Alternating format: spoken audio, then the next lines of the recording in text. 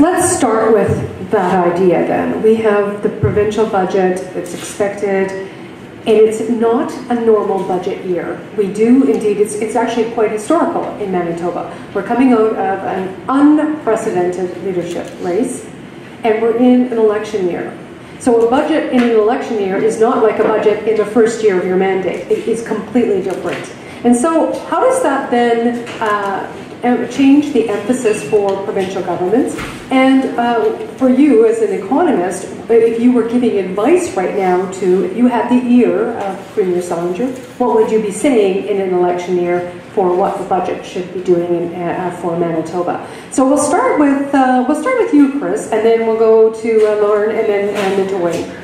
Sure. I mean, well, what we're looking for is essentially the budget is going to be their platform.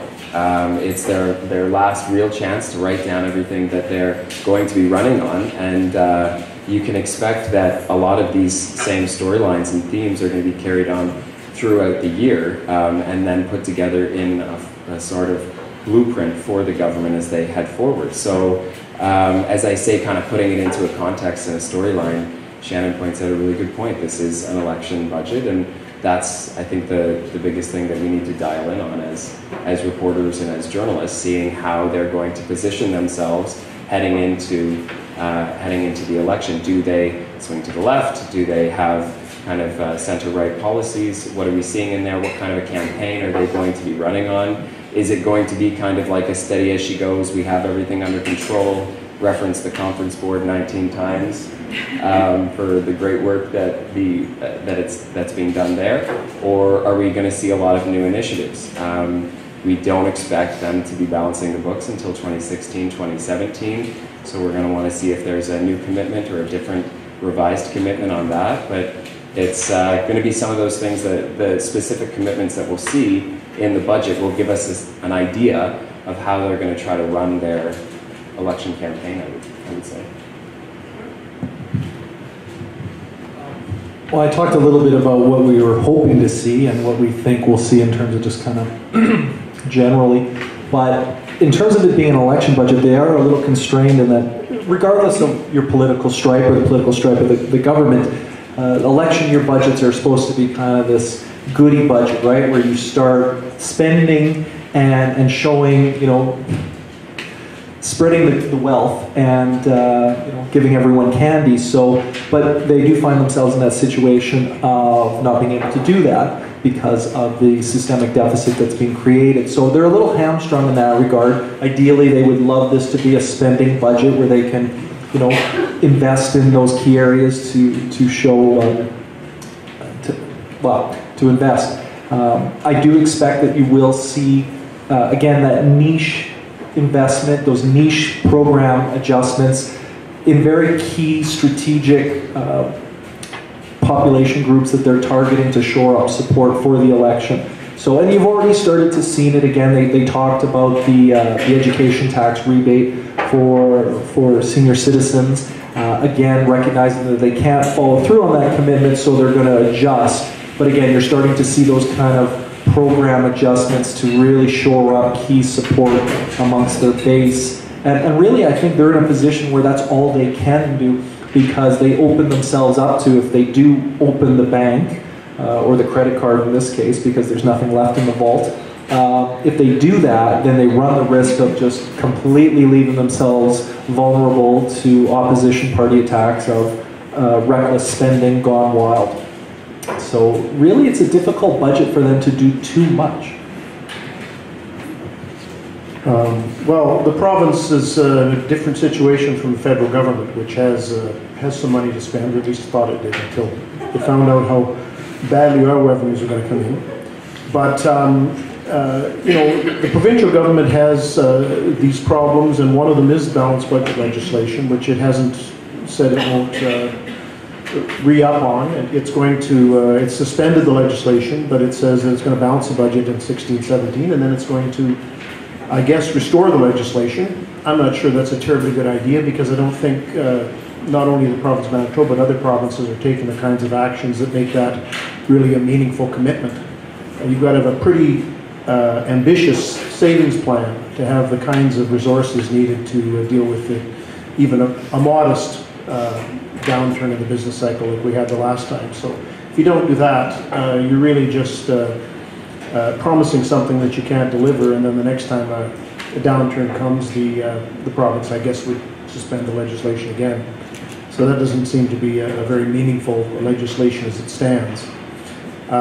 So the provincial government has a difficult road. I guess from the other side, for those who want to take the 1% PST back, which would be the opposition, they're going to take 2% out of revenues, which is going to make things even more difficult. So they may try to, I imagine they'll hold the line on that, given that the Premier is still the Premier. So I don't expect any changes there. Okay, I'm going to get back to you on the issue of transfer payments to the federal government, because the provincial budget is also reliant on the federal budget, and also they're going into an election year. I'm not quite ready to go there yet, but keep that in the back pocket as we continue. Now, the other thing is the first group that will be watching this with all manner of peeled eyes is, of course, the opposition. And the opposition will have their own perspective and their own spin to put on this. Nothing that we do, nothing that the NDP do is actually going to be satisfying for Mr. Pallister. And the fact that there's been yet another deficit is going to be easy for him to take advantage of. So again, if you could whisper, and I'll start with you, Wayne, if you could whisper in the eye of the opposition leader, what would you tell him for advice on this provincial budget? I would say nothing about equalization payments, which are going to make life more difficult for any government in 16-17. I would, I'm not sure what he's going to say about in specifics. I think he's going to rely on the notion that a Conservative government might have a better reputation as fiscal managers, and basically say that they'll find ways to reduce expenditures and grow revenues. I think to close the gap will be difficult, but I think specifics are their enemy, so I don't expect them. Well, the province has been around for a few years, and when our advice to government is always take the long view. We're not looking for government to take reckless cuts. That is not in the best interest of anyone. What we're looking for is a plan. That's simple. And you might think, well, there is a plan. There isn't a plan. I can assure you there's no plan. Nothing written, nothing thought about. There's no plan. What we need is that vision as, okay, we're going to get here. This is how we're going to do it. And this is how we're going to benchmark it. And this is how we're going to make progress. Because that's how business thinks. We're going to make this investment to this goal. And this is how we're going to get there. So, and as long as, and I'm just speaking from the business perspective here, obviously, business has always said, if we had that, if we could see the light at the end of the tunnel, and confidence that government was going to stick to it, and not run at the first sign of, there's rain in a floodplain, we're in trouble. Like, we've had flooding here for, I don't know, thousands of years. This shouldn't come as a shock, yet it seems to be. And I'm sorry if that seems kind of argumentative or just playful, but that's the kind of thing I'm thinking. Let's have a plan, and that would be my advice to if it were Pallister, would be set that out, give us the confidence that you know where you want to go and how you're going to get us there. And you know what? By and large, be it people or business, they will give you the benefit of the doubt. They will say, okay, we believe you, let's go. And as you make progress on that plan, people's confidence and trust in your ability to actually get there grows. But the minute you start deviating, the minute you start using more excuses than ideas, that's when people start to write you off. I got my own. Yeah. Excuses without ideas, and then also problems without solutions. So I think that's the big thing that the opposition needs to really focus on, is if they're raising problems, come up with ideas or solutions of ways that they would do it better. I think that that's obviously the key for a good opposition, what they need to do. One specific would be the PST increase. The opposition has consistently said that they would, in their first mandate, within their first mandate, repeal the PST increase. But as we know, a mandate is 4 years, and that would be 4 years after they were to get elected, which would be just 2 years shy of what the NDP is promising with their 10-year plan. So that promise, while sounds great on paper, we will repeal it within our first mandate, it really isn't very different than what the government is pursuing. And at the end of the day, it's something like $280 million. So that's nothing when we're talking about how much the government is making and spending. It's a very small drop in the bucket. So it's interesting to see their specific policy platforms, the opposition, and how they consistently say that they are business friendly. How? What are you going to do different as far as business is concerned? Each time I ask them that, the answer is, well, we're going to first take a look at the books, and we are going to repeal the PST increase within our first mandate. But I'll ask them specific questions about raising the small business threshold from 400 to 500,000, or repealing the payroll tax. There aren't specific promises on those sorts of things, but as far as the PST, that seems to be their main laser focus at this point, as far as I can see. And just to talk about the third opposition party, or the second opposition party, I guess, the Liberals, they've already come out with policies on both of those two things that I just mentioned, trying to attract a more business-friendly base, I guess. So I guess that would be my advice if I was so bold as to offer it. Okay, great, thank you very much. So let's get back to this Conference Board of Canada report, because it's been touted as the sort of like the NDP are using this as sort of a plank. Look at how great the economy is doing. Conference Board of Canada rates us #1. Well, in reality, the Conference Board of Canada says, yes, you're #1, but that's because the other provinces are doing really crappy. And that is the caveat that goes along with that. And so if we're in federation, which we are, Canada's federal state, country, when other provinces are doing poorly, we can expect that the government, federal government, is not going to be as forthcoming with equalization payments, transfer payments. And so can you talk about a little bit about that and the implications of that for Manitoba going forward, particularly in, again, the context of an election year, both levels? Right. Well, the equalization payments are a 3-year moving average lagged 2 years. So what that means is that equalization payments we're receiving now, which are a little lower than they have been, they've been declining just gently, are based on what happened 3, 4, and 5 years ago. So what this means is that we're protected for a couple of more years from what's happening now. But we're not protected in the long term. And as I said, in 2016-17, which is really the first budget after this election, then it looks from all signs that there will be a fairly significant drop in equalization payments, because the HAB provinces are largely the provinces with oil revenues. I think solely the provinces with oil revenues, and they're all suffering. Saskatchewan less than the other two because they also have potash, but all 3 provinces are suffering. And the formula is going to hit us pretty hard. And you know, equalization is half of federal transfers and 1/7 of our total revenues. So it's not hard to figure that that's going to bite pretty sharply in 2016, 2017. Apocalyptic almost. Did you want to add more? Yeah, I did. And you know, I love the equalization discussion, because it really underscores what is a major concern for me, both as a Manitoban, but given where I work, and that we're a have-not province. That bugs me. Because not so much that we are, but we accept that that's all we can be. And I know, because whenever I have this argument with people, they're always like, wow, you know, we're only 1 million people. Only 1 million people. Israel, 7 million people. A number of years ago said, and they didn't have much of an economy, desert economy. In many ways, you've got to be careful how I put this, but some of the challenges they had were some of the challenges Manitoba had. But they decided they were going to revolutionize how they did access to capital for business. They are now the global leader in access to capital, venture capital, startups, technology, all that, because they put a plan into place.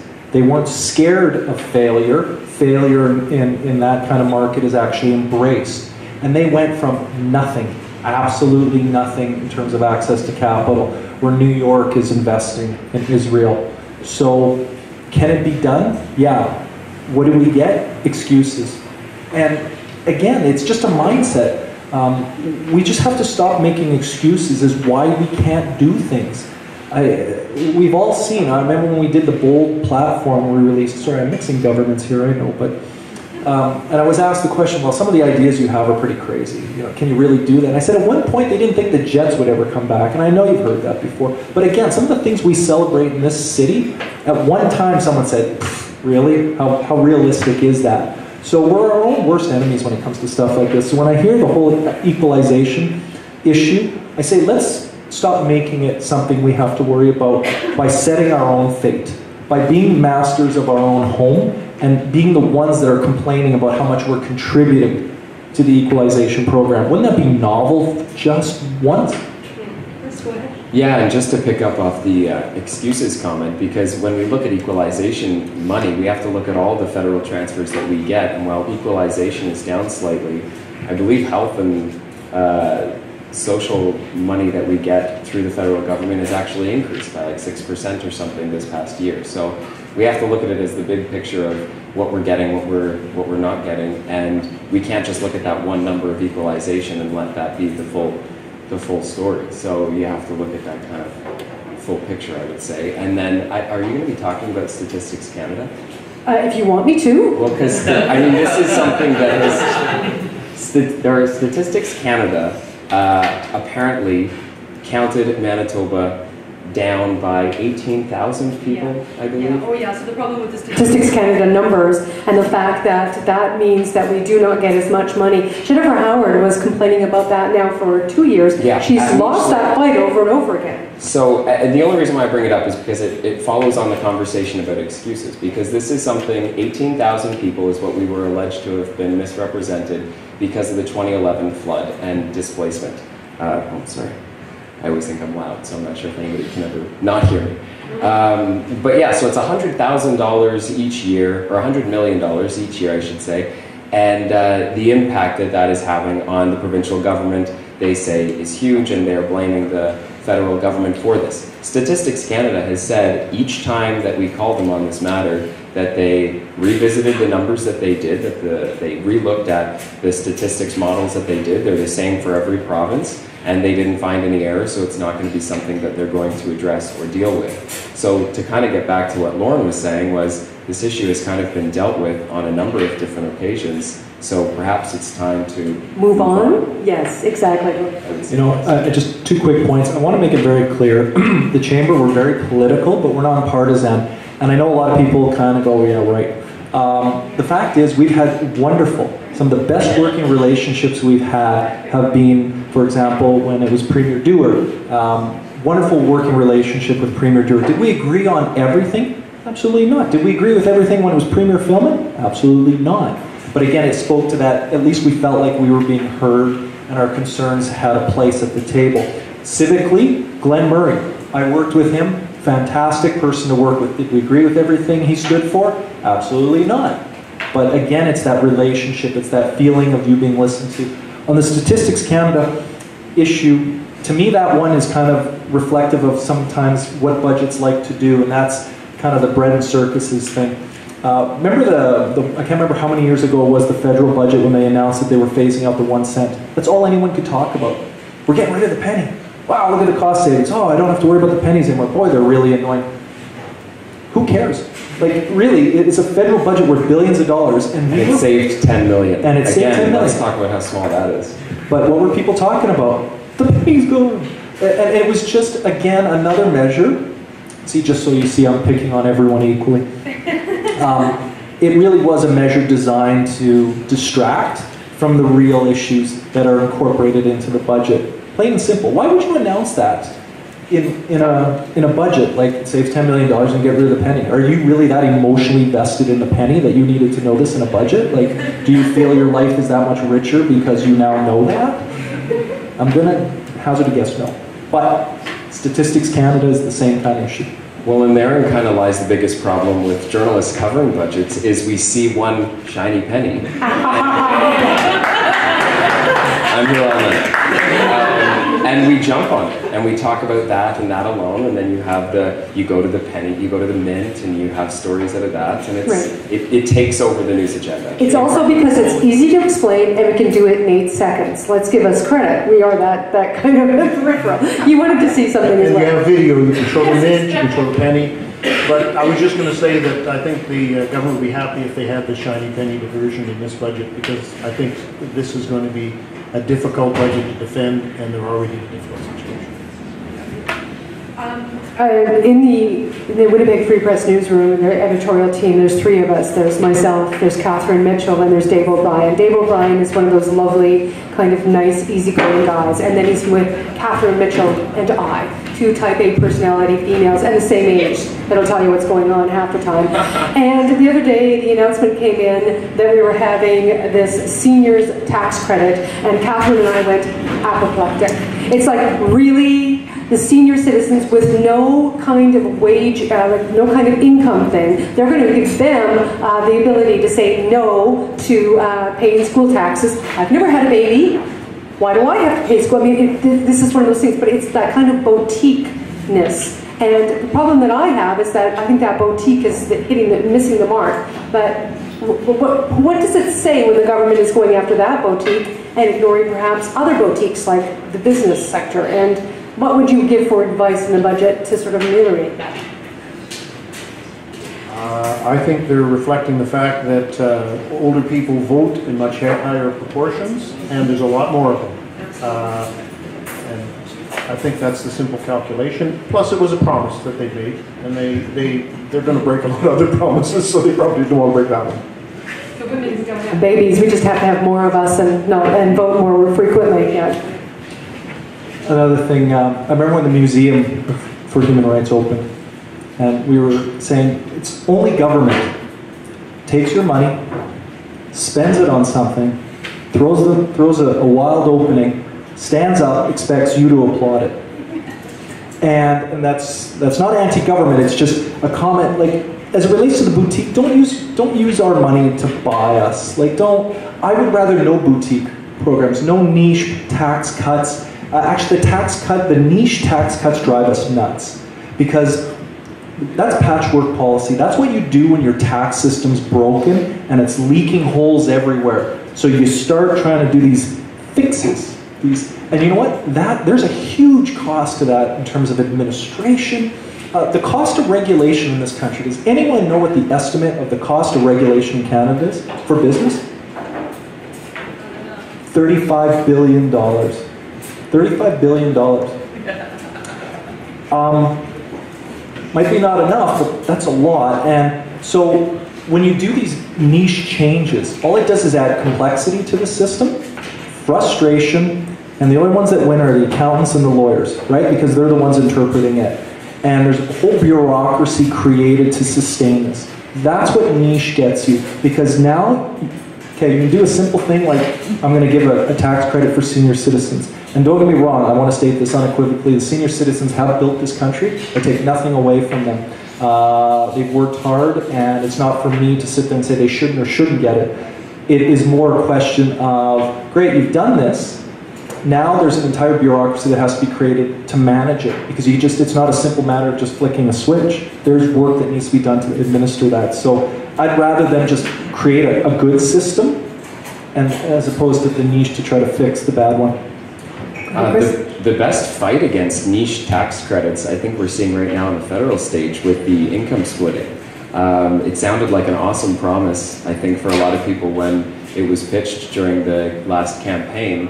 But I think in this case, the media and other special interest groups are doing a really good job of fact-checking it and finding out that it will only affect whatever the number was, 15%, and it won't impact that many people, and it will impact these people in the upper and middle tax brackets. So I think that it's important when we do see these niche credits, they're going to happen in every budget, but it's important for us to actually fact check them and to find out if they will even help the niche that they're alleged to be helping.